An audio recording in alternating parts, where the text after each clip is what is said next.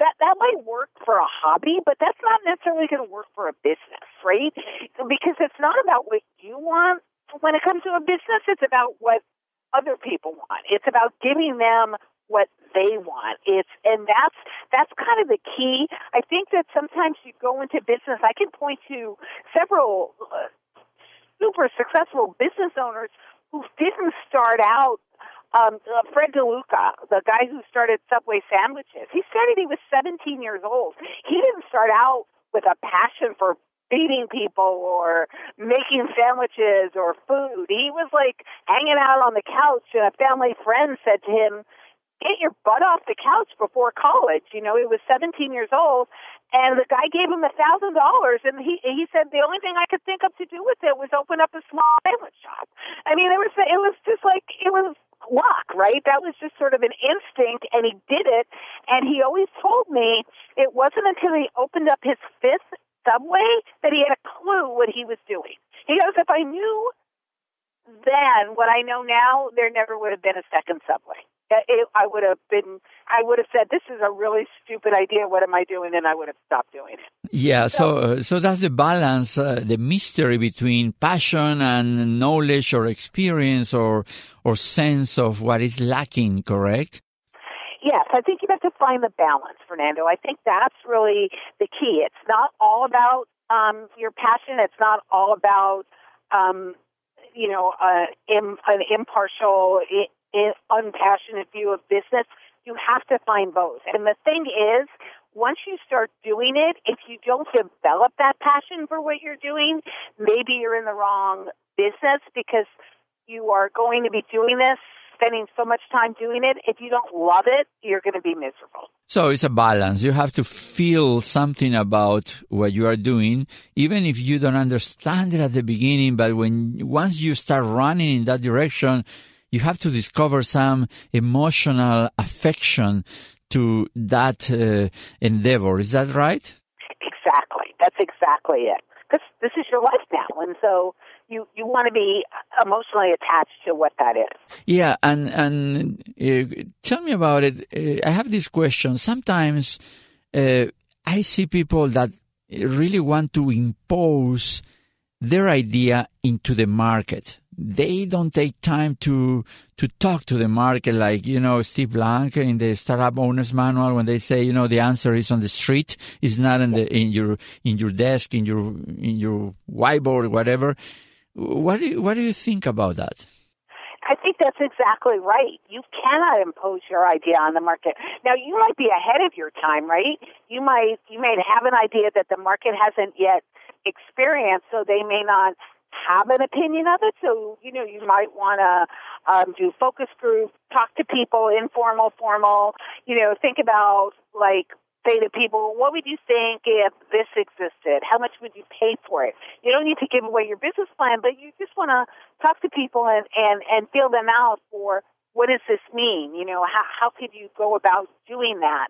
And again, sometimes maybe you have the right idea, but you're in the wrong market, meaning in a local business. So maybe that won't work. Maybe you have an idea that really appeals to people with kids, but you live in a community where it's mainly older people.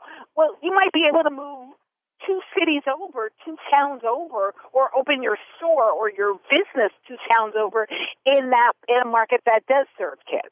And so it's not necessarily bad. You just have to do your homework and your research to say, does that market exist where I plan to, start and grow my business?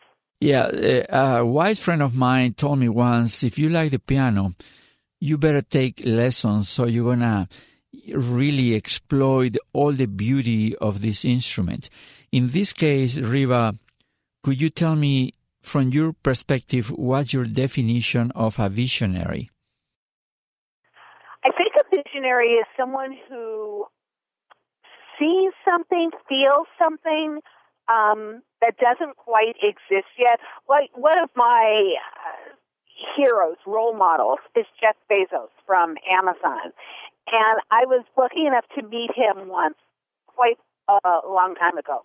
And Amazon was successful, but not the huge mega success that it is today.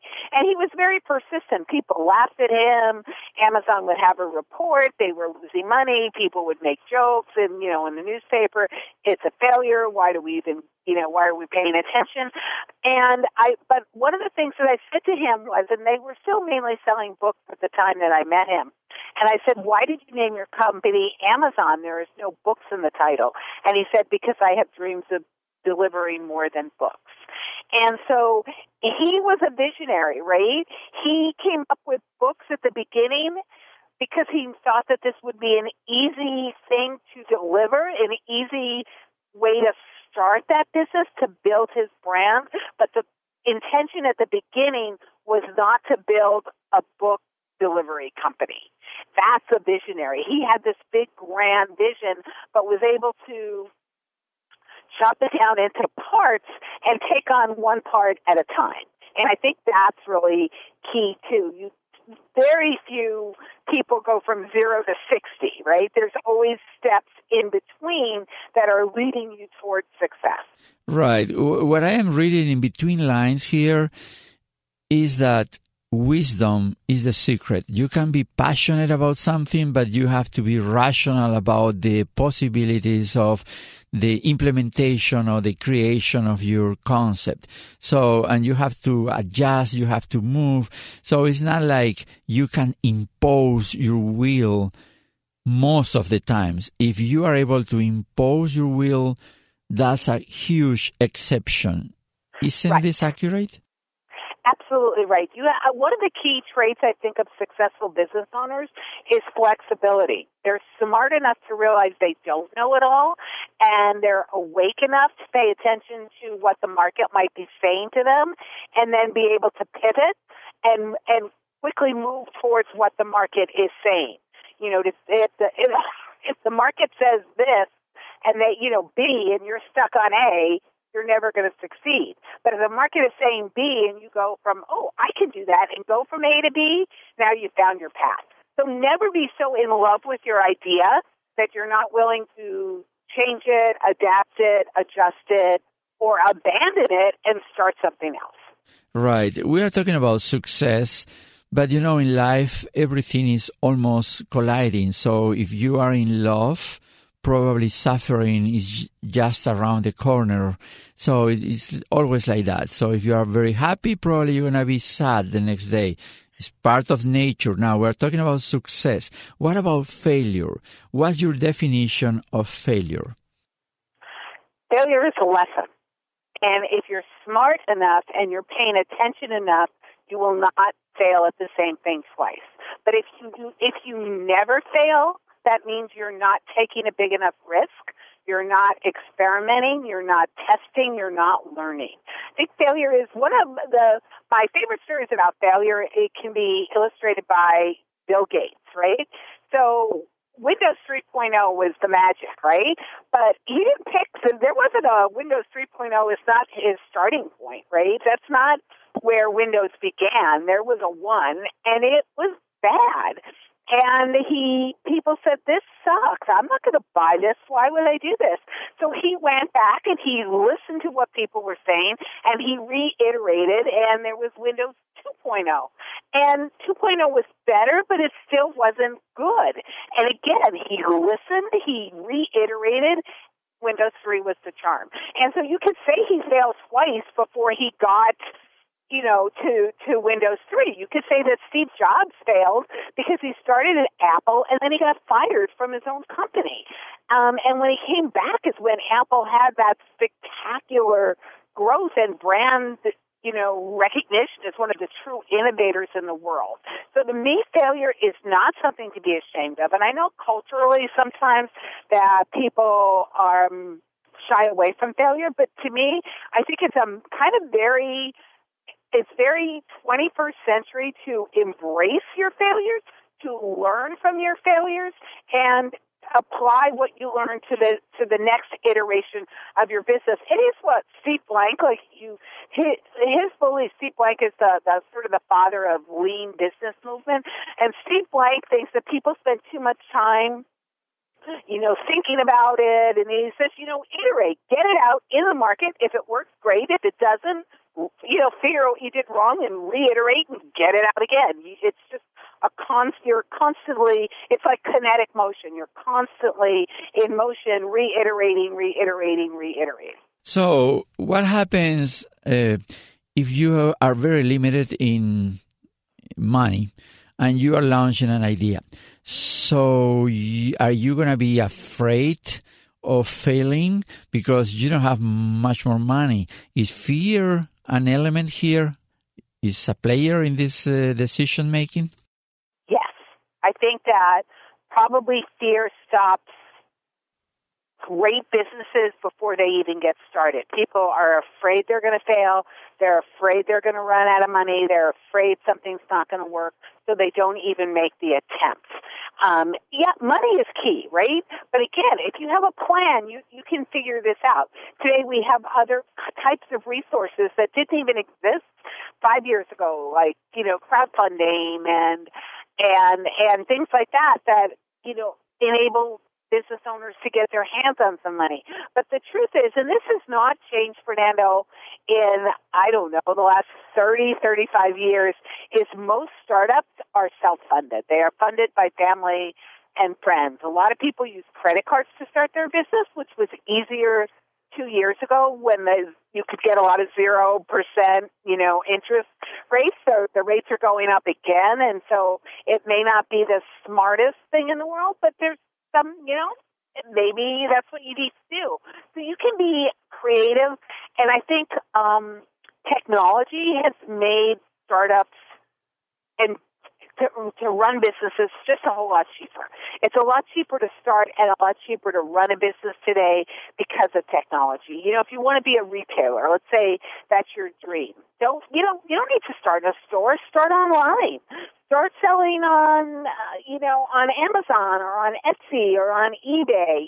Pick a marketplace and start selling there, and then you can achieve some level of success and open a store. You want to open a restaurant someday? Go get a food truck.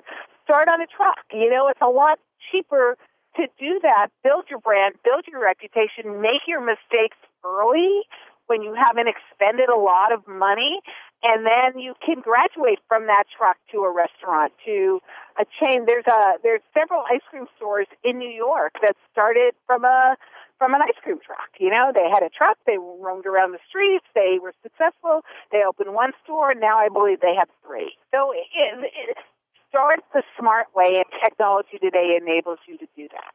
Rieva, what's the difference between an individual that wants to become an entrepreneur and the one that feels more comfortable working from 9 to 5 in the corporate world?